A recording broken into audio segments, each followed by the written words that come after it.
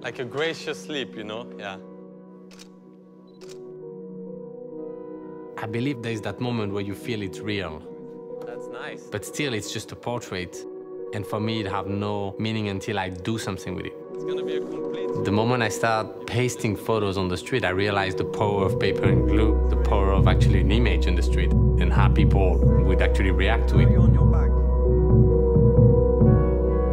When I was approached by New York City Ballet, I was curious to bring them into my universe, using the texture, the paper. Actually see legs coming here and there. And this will be projected?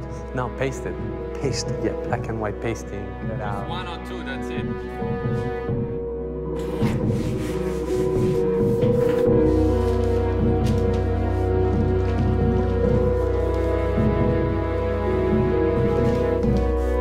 They're disappearing inside wood, swimming inside the texture.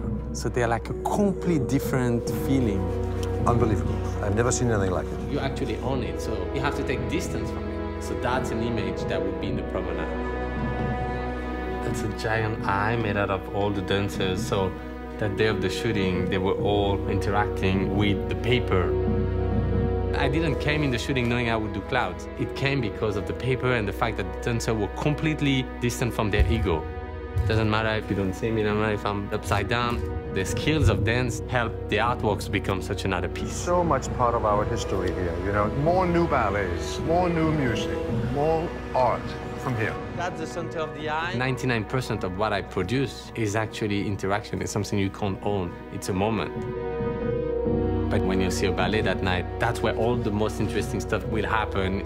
Interaction, people. You can take photos, you can share them, but you'll leave also with a little piece of that artwork.